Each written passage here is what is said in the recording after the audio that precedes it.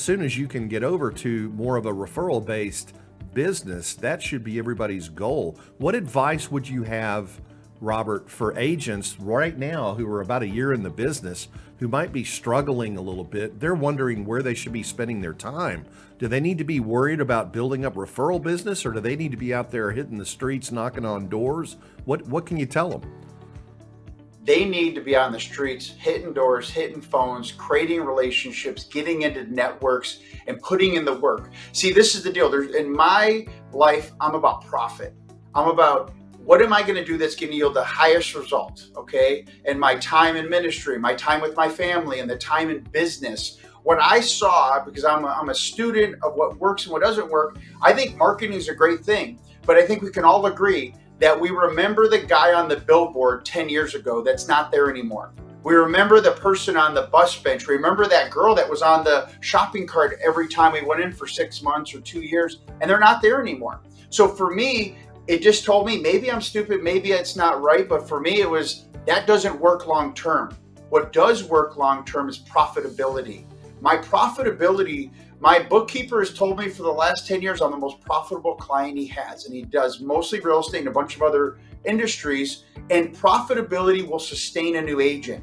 So a new agent does not need to be throwing their money at gimmicks. They don't need to be throwing their money at some marketing campaign for 10 grand, one shot, hope it works. They need to pull their sleeves up, smile, dial, and make a pile, and have hope in their heart that that's going to happen. They need to be a student of scripts. They need to learn what they're going to say, because this is the deal. If you're always worried about what you're going to say, then you'll never hear what someone's saying to you. And my dad taught me a long time ago, the definition of a great salesman is we're not forcing anybody to do anything. We're helping someone get from where they are to where they want to go, navigating through the obstacles of getting there. And a lot of it is their own belief system. So if they feel like all you're worried about is a commission check, that's not going to help them tell you what you need to do to help them. So I learned early on, Mike Ferry was really integral in my business, teaching me to internalize my scripts. So as a new agent, what I would do is literally I would dedicate 1 hour a day to role play, and I'd dedicate 1 hour a day in the middle of the day to reading my scripts. And what does that mean? You're going to pick some people like yourself.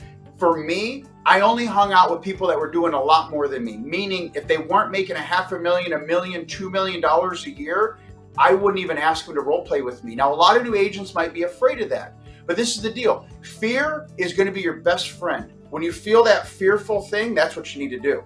When you feel like, should I ask that guy to be my role play partner? Should I go knock on that $4 million door? Should I pick up that phone? Should I ask that lawyer, that probate attorney, could I be his preferred agent? Do it. Because on the other side of fear is where your success is going to be. The difference of me at a new agent and you at a new agent, if you're going to succeed or not, was just the fact that I was hungry. Like Les Brown said, I was hungry and I had no choice. I literally burnt the bridge. So that'd be my next suggestion to the new agent. Things are not as easy as they were, we can all agree, 6 months, a year ago. You need to burn the bridge. My wife brought me, picture this, we moved to San Diego in 2007 in April when the real estate market was crashing. 3 kids, my wife was pregnant with the 4th. I don't blame her for this, but it was a pivotal moment. She brought me a monster.com ad, if anybody remembers those, back in June or July of 07. And I looked at her and I'm like, listen, don't ever bring one of those to me again. I didn't come to San Diego to go work for corporate America again. I came to start a real estate business, and that's what I'm going to do.